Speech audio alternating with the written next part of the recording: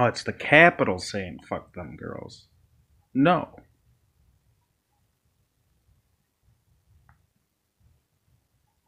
So this is what I mean but when I said, you know, people were afraid before me yelling out to Trump like, "Hey, this is what you should be doing." You know, sort of truth shit, especially when you're dealing with Israel. But at the same time, you're an adulterer, so like repent first. Um,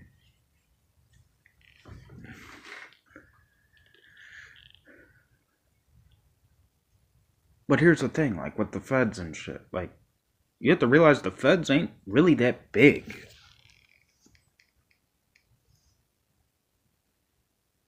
It's really the power is within the states of the nation. I'm not declaring anything. I'm just saying. People who are believing that the federal government is essentially the kingdom. I like do people even know what like America is anymore? That's like do you understand what United States means? In reality, we're not even really a country. We're a union. You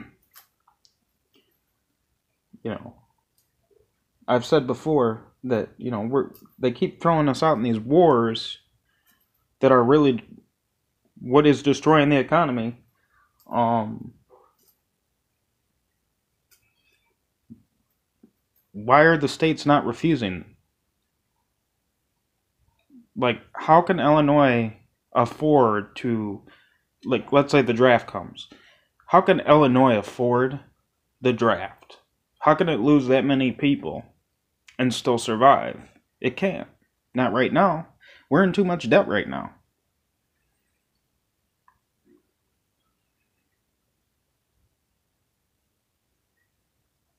So this is what I mean. Like we either need to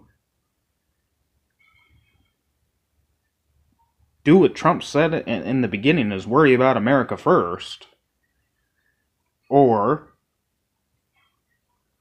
you just go along with the lies in the sense of not lions, but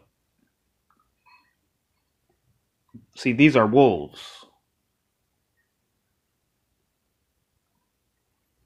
And these wolves will lead us into destruction.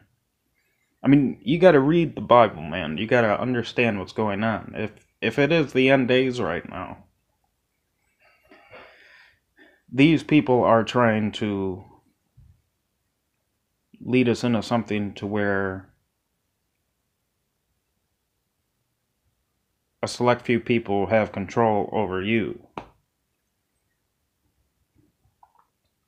Ultimately, like it's what the microchips and shit is going to lead into. You know, I don't really believe that there's like a tattoo or anything on my skin right now. Truthfully, I don't. I think it was either some sort of water he put on me or it was some sort of poison. I don't know. The only reason why I say poison is because I wasn't feeling that good after. When I got home, my buddy came over one day and I almost passed out. Like blacked out of nowhere.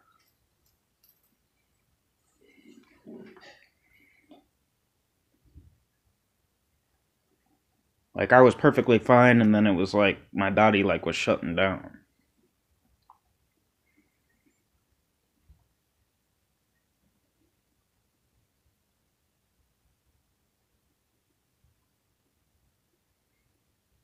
But my buddy rushed me inside and I sat under like a vent with the cold air blowing on me and I recollected myself.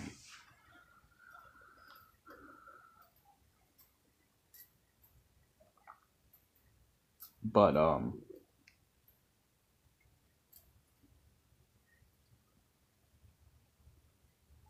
Yeah, this is what I mean though, is we either have to figure out what the hell we're gonna do for our union, or we're just gonna let these people destroy us. Like I said, the feds really aren't that big. I understand we need a federal government for a central point, but at the same time, we need leaders that are actually gonna stick to their damn word. And you know that there's really no other explanation you can give for that. I mean, is it America first, or is Trump worried about Saudi and Iran and all this stuff with Israel right now? Because they're trying to finish their agenda for the UN, which, once again, the UN isn't even. The UN is. The UN started as a treaty, I mean, and now it's like turned into this business thing.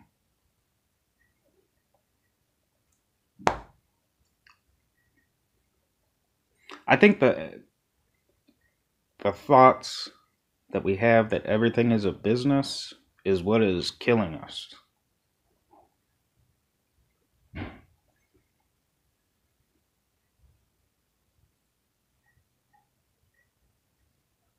Everybody's always about nothing personal, right? But at the same time,